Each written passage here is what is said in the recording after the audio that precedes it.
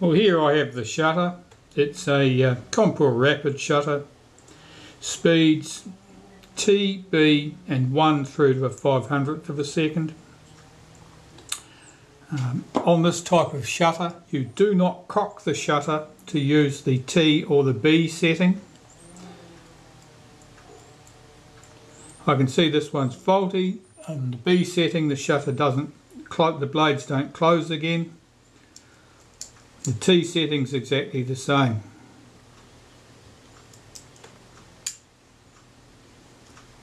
I set it to a slower speed. On 100th it works fine. On a 10th it works fine, but it sounds exactly the same. So it's certainly not a happy shutter. Getting the lens off the back could be entertaining. I'll need a friction tool. Friction tools like these are great things to have. They allow you to unscrew stuff that's well stuck without having to get spanners and things onto them. This does not want to move. Let's try the rear group. Oh, that's loose. That came out.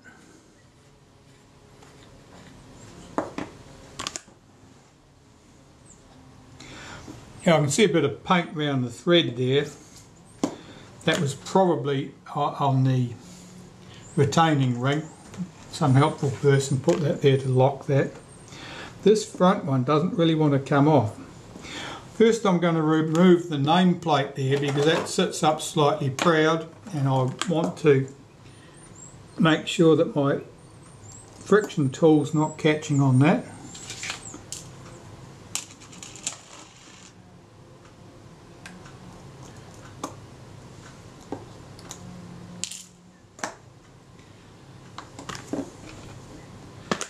Let's see, that should be good.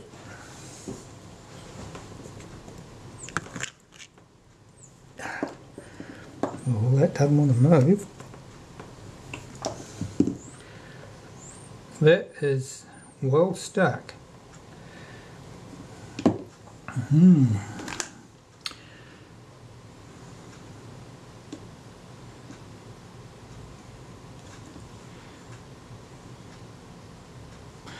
Right, just remove our little plunger.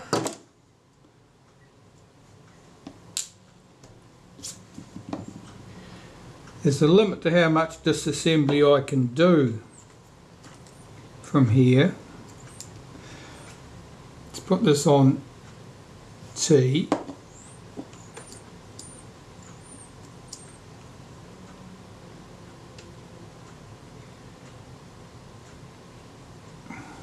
What I'm looking for here is to see if I can see down the side of that front lens group with the view to dropping a little bit of a drop or two of solvent down there.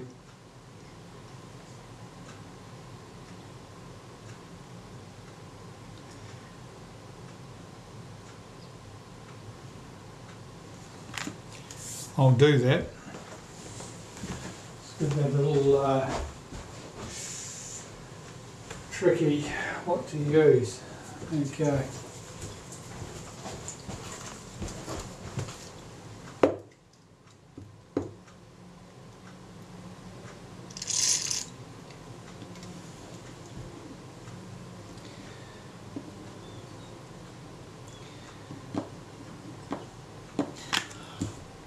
I'll let that sit for a minute and I'll come back and try the friction tool again. Well, I tried friction tools, I tried dribbling a little bit of solvent down there, I got nowhere at all. And what I was forced to in the end was to use a hose clip. And basically I put some tape down on that ring to stop the hose clip from scratching it at all, which seems to have done the job. And taking the hose clip, I lay that across there. Of course these aren't dead flat, this piece is raised, but I had this piece over the other side, tape under this edge, which I made sure was over the polished chrome part of this ring, and I was able to free up that lens. There was no danger that I could get that loose using a friction tool. I've got no idea why it was as tight as that. There's nothing obvious on that thread, but I just couldn't get that thing loose. But now it's loose. I've got it off without doing any damage, and I can get into the shutter. I can do without these sorts of hiccups. I'll just rotate this lock screw on the front, and I should be able to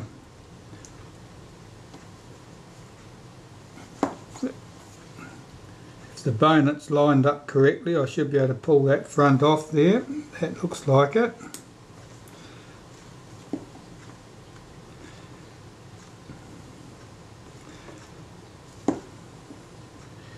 That's reluctant.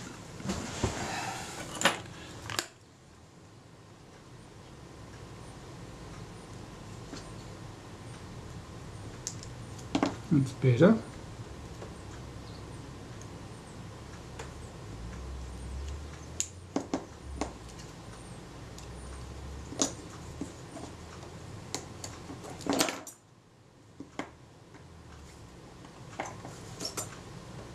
It was very reluctant to lift off. Right, let's have a look inside the shutter. Off with the speed settings cam ring. Let's off with the spring from the main lever, as this part's called. Now, what's going on here?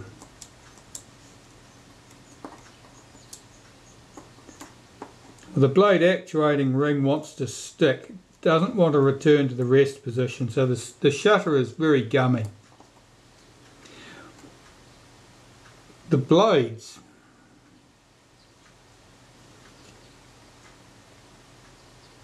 there's certainly pattern on those blades.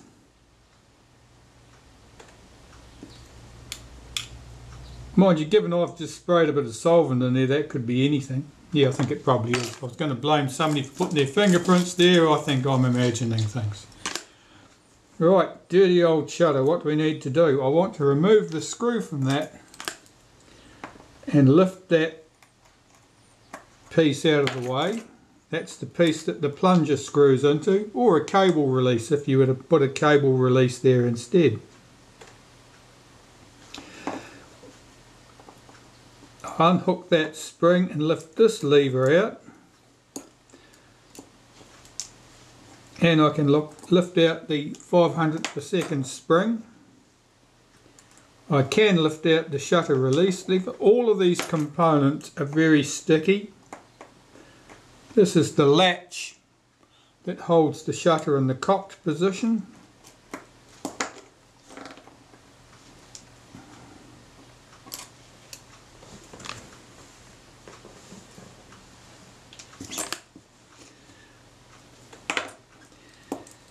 Now these two levers are the B and T setting levers, and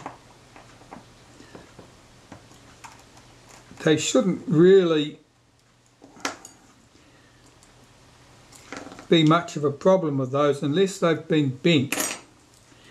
It's not uncommon for things to be bent, and things get bent because people pull and push on things that they shouldn't pull and push on, or something doesn't work, so then they start pulling on levers trying to make it work, like they're trying to clear the blockage, like they're trying to unclog a sink or something. People just do weird stuff. Right, so here's our mechanism plate and the blades. And here's our shutter case and the diaphragm, and that is pretty grimy, and I can tell you it does not move smoothly. It's not the worst case I've seen by a long shot, but it is sticky. So all of that's got to come out and be cleaned. so that that moves smoothly. And our mechanism plate here, let's tip those blades off and see if that mechanism, that's very sticky. It only just sort of oozes back into the rest position. All this is very dirty and all of it needs to come apart and be cleaned.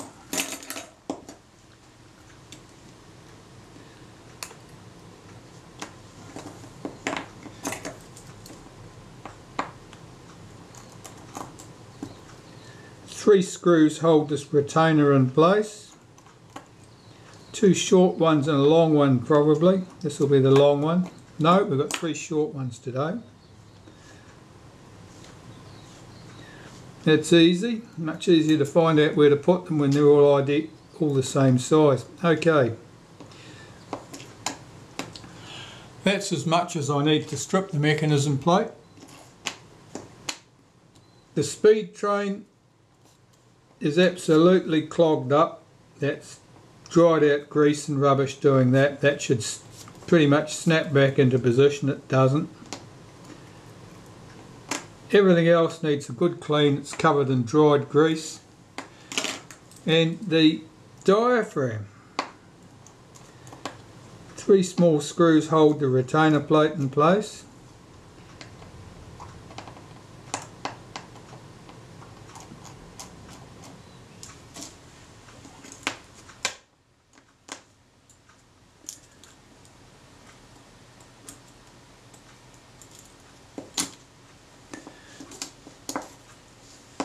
Here we have our moving ring, and as that moves, that swings those blades inwards or outwards. That's all got to come off and be cleaned. That's quite oily looking, but given that I'd given this a little squirt of solvent,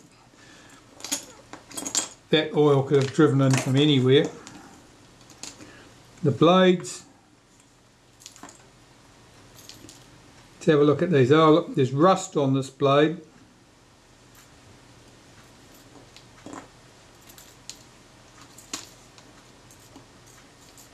These blades are quite oily. You can see they're sticking together. That oil would cause problems. Basically what happens is the oil sticks those blades together. They're pivoted at one end. The moving ring swings them inwards or outwards as you adjust the aperture. If the blades are stuck together, if they're glued together with oil and you force the settings ring, then one of two things can happen. The rivets can be actually torn off the blades, or they can just pull out of their respective slots. Or the blades can become distorted so that they no longer lie flat. Well, a blade that no longer lies flat is it's fine when it's fully assembled, but it's a bugger trying to get it to the assembled state, because it's very hard to get the blades correctly positioned in their respective holes in the plates if the blades are curved and wanting to tip out. So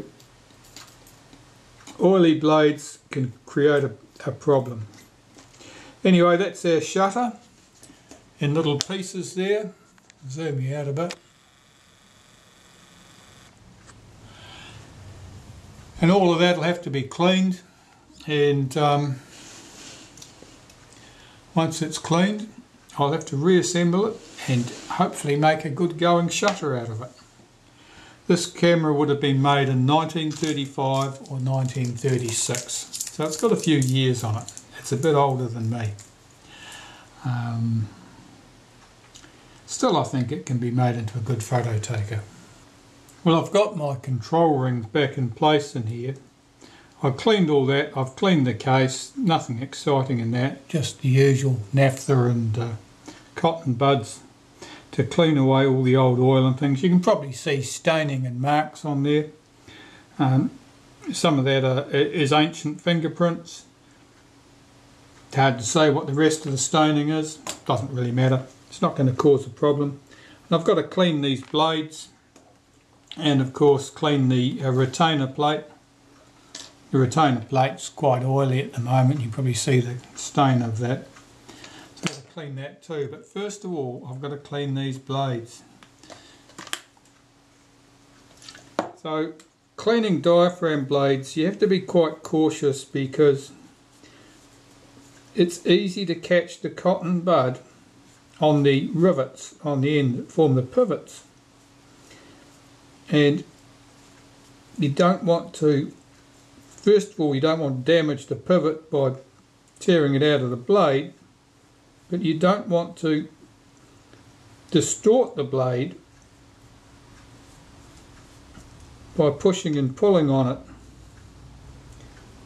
These blades are not symmetrical, by the way. The little rivet is right near the very corner of the blade at this end. At the other end it's closer to the centre. It's important that you note the difference because otherwise you will end up with an aperture which is not round if you have your blades mixed up. If you have them all round the same way but the wrong way, it may well work, but your apertures will not be what you expected them to be. They will be larger or smaller than the value you thought you were going to get. So it's important that they go back in the correct way. Looking at the state of this blades, I can see looking in from the side, I can see the reflected light from the window to my right here. And I can see that there's like a fine tracery there, and I know from experience that will be surface corrosion on the blades. It's very fine, and I'm not doing anything about it in this case. I very rarely polish diaphragm blades because it's not necessary. The marking is only a cosmetic problem, not a problem in function. But the other reason I don't polish them is that it's too easy to damage the blades while you're polishing them. So I just clean them. Shutter blades, by comparison, being generally dead flat with no rivets sticking up to catch cleaning cloths, you can be a little bit more robust with your cleaning, and I very often polish shutter blades with metal polish if they are heavily marked or if the surface of the blade feels rough to me. You can get an impression of what the surface of the blade is like when you're cleaning them.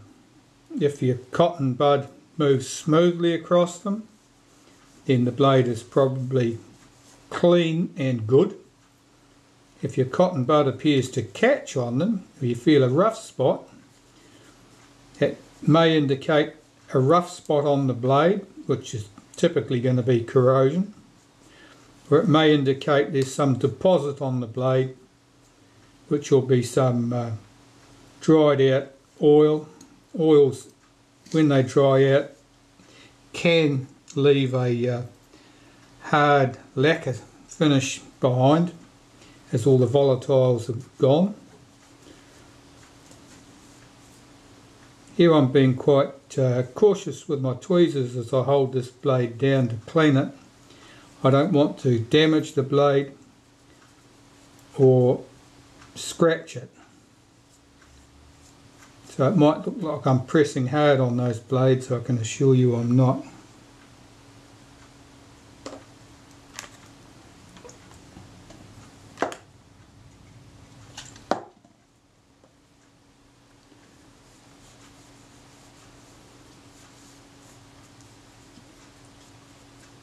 This diaphragm has 10 blades, I think, and so it takes more effort and more patience to get this reassembled than some cameras where you may only have 5 blades for your diaphragm.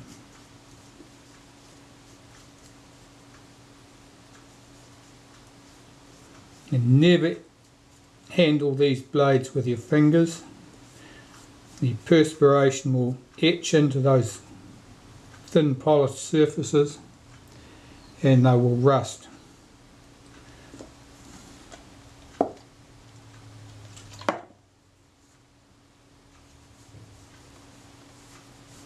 And that actually is particularly a problem if you've just cleaned the blades, because you'll have removed the contaminating layer of oil, which also acts as a preservative against corrosion sometimes.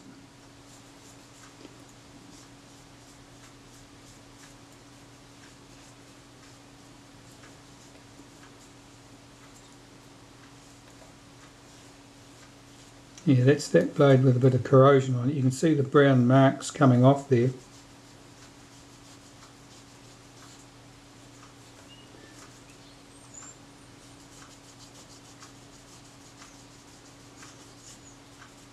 Most of that's cleaning straight off, which is good. And I can tell that because by looking, and also by the feel of the cotton bud as it travels over that part of the blade. That shouldn't cause me any problem. And that was the only blade that showed any damage of that sort. Right, I've got to assemble the diaphragm, but first of all I suppose I better clean the retainer plate. The retainer plate holds the pivot points of the 10 diaphragm blades. The retainer plate's dead flat on one side, and the other side has 5 small indentations in it. Those indentations sit over the pivots for the shutter blades. So the side with the indentations faces the shutter blades. The plain side faces the diaphragm blades. This plate, I'm looking at the state of it. It's marked, it's not particularly badly marked. The marks are hard to say what they are. Sometimes it's quite clear that they're fingerprints, and that means that someone has picked the plate up between finger and thumb and left their fingerprints embossed on it. As I say, perspiration will promote corrosion and effectively etch those fingerprints into the surface over time. Yes, that's by no means stunning, but that'll be more than adequate. Right, I'll get my jig and assemble the diaphragm. Okay, assembling the diaphragm. Well, I've got the plate down. I'm on the plain side of the plate is facing upwards here. The side with the 5 small indentations is facing downwards. I'm assembling the blades into position.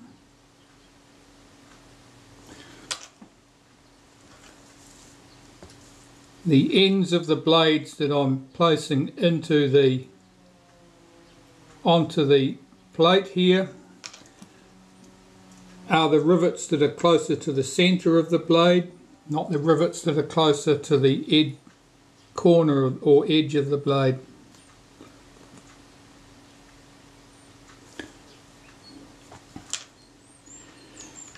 As I go around, I'm just placing one blade over the top of the next.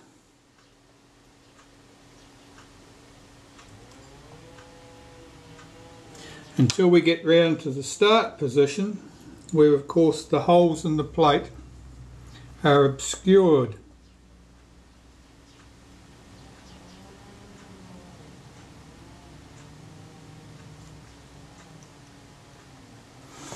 So now I've got to move this blade back slightly so I can get the next blade in.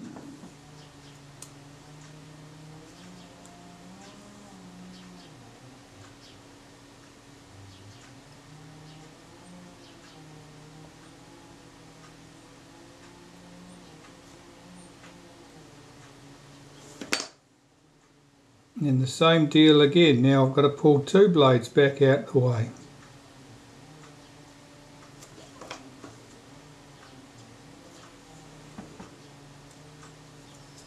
This is a task that you may have to do more than once,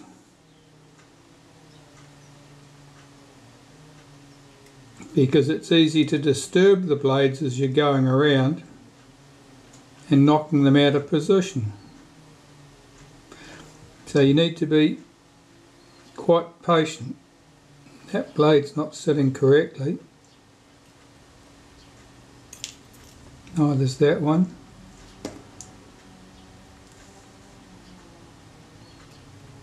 That's better. And this is why I say it's important that the blades not be distorted, because it makes them very difficult to get them to lie flat.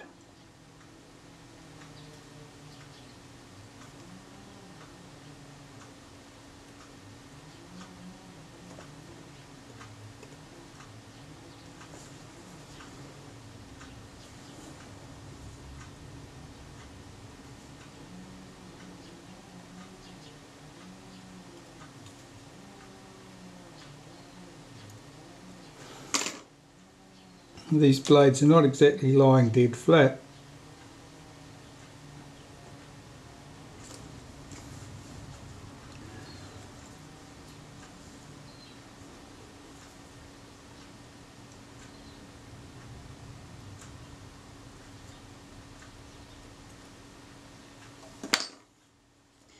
Now I've got to lift these blades back over the top.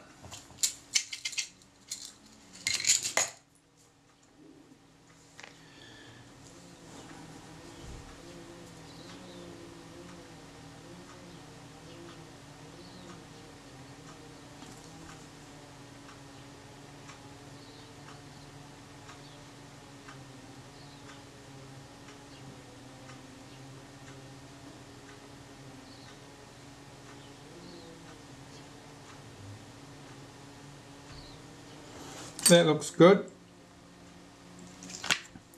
Now I've got to get the housing back over the top with my plate in place, and of course I've got to line up the pins on these blades with the slots here. So I know I need to be right round to the full aperture position. I know that case goes on there. I'm looking at the arrangement of the slots relative to the screw holes, which I'm lining up with the mounting holes here.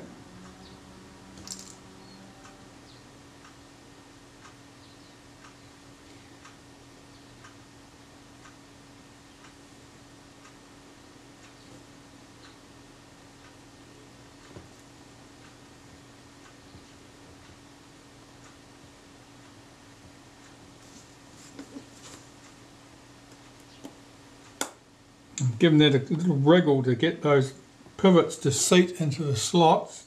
I'm fairly confident that went well. Flip the jig over, and I've got my 3 holes that the screws go through to hold the retainer plate in place.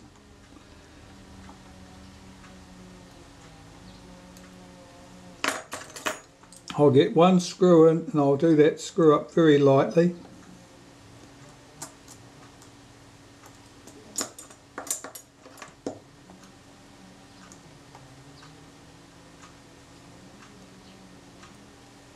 Second screw, the same deal. I can see that one of the pivots is moved out of the hole in the retainer plate here, and put my 3rd screw in position. I'm not going to do this one up very tightly at all. I've got to try and pull that blade back into position.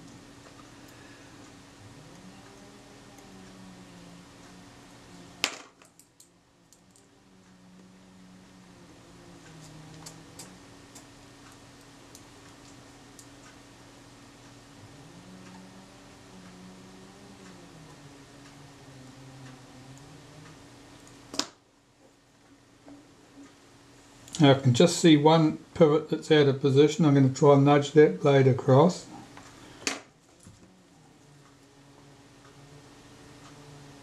That's it, it just dropped into position. It wasn't far away from position, it was, you know, you could see 3/4 of the pivot in the hole. I just had to push it all the way across. Well, all of those pivots are in the position there. And if I move the moving plate here with the lever, there was a click sound as one of the blades dropped into its slot. And I'm going to do up those 3 screws.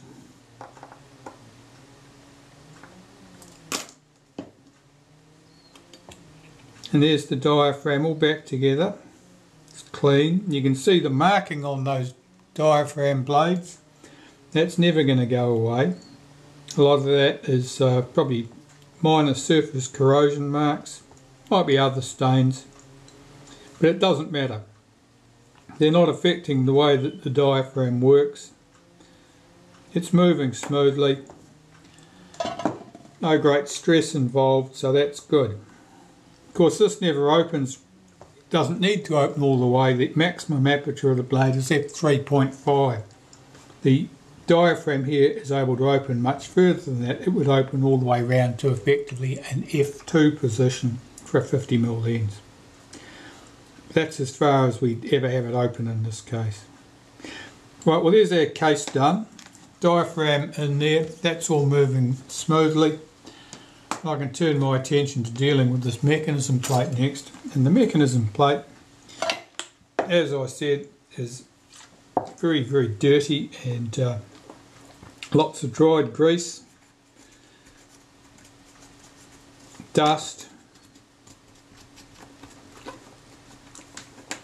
Mostly this is aluminium, so corrosion is not so much of a problem. It can be, but if you've got corrosion problems with your aluminium, then you've usually got serious problems, because it means that things must have got very wet and probably with salt water. Excuse me. Right, back to this.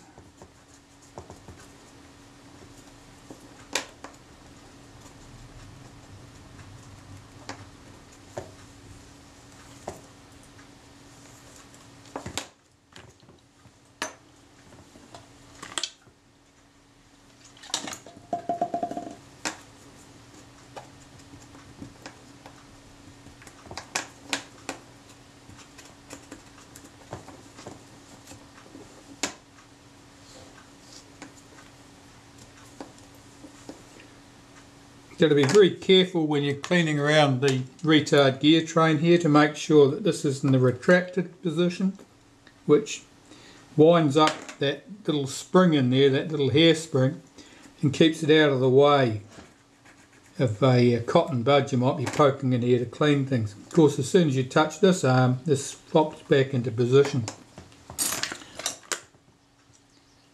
Now the retard gear train on this mechanism plate certainly needs some attention, because it's very gummy. Let's see. Yeah, that's very slow to return.